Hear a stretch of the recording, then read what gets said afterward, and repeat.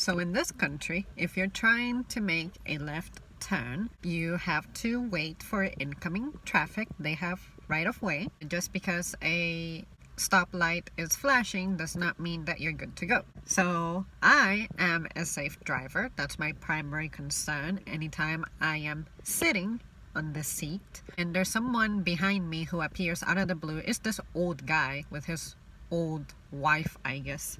The moment that there is a little bit of a gap, he starts honking at me and I'm like, bitch, I was thinking about maneuvering anyway.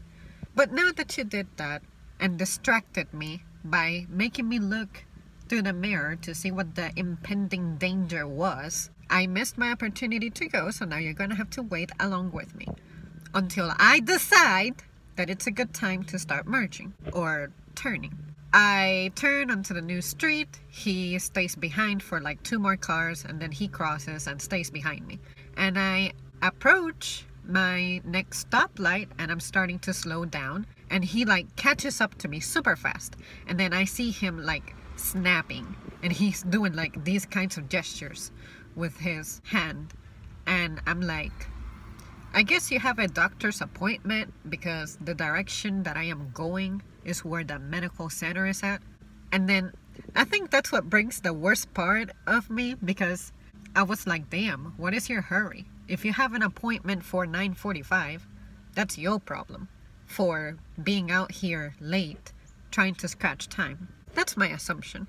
Or maybe your appointment starts at 10 and you need to be there 15 minutes early, but you do not have the decency of being there perhaps 20 minutes earlier. So then I commented to myself, what makes you more important than me? It's that type of attitude that really irritates me about people. So anyways, I'm over here living my life, not in a hurry, and I am not going to endanger my life or others just because of one fool. And I have seen so many wrecks. I wish I had the picture still to show you guys, but one of my mom's friends, he had just bought a new Infiniti. It was about 2 weeks old.